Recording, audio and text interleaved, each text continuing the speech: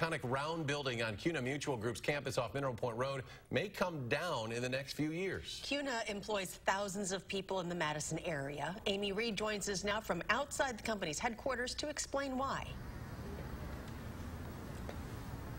CUNA Mutual eventually wants to redo this whole space, but they're starting with this building behind me, which means your view from Mineral Point Road is about to look a little different.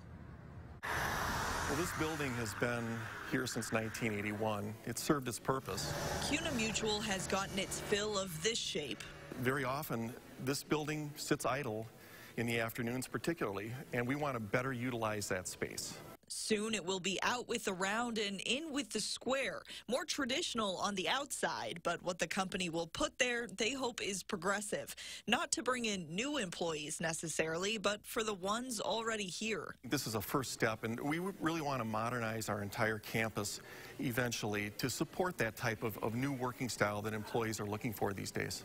The flagpoles, you can probably say goodbye to those. With those down and parking moved underground, they're making room for green space. It'll just create a much nicer area, and there'll be spaces for employees to work, for collaboration, and we think it'll be really nice when it's done, particularly in the warmer weather. We've been in Madison since 1935. Tonight they ran changes by their neighbors. CUNA Mutual, and the World Council of Credit Unions have always been a big presence in the neighborhood, and just wanting to know what they're doing next. Jeremiah and Nancy were here a lot in their lives. He retired from here 6 years ago after 30 years at the campus.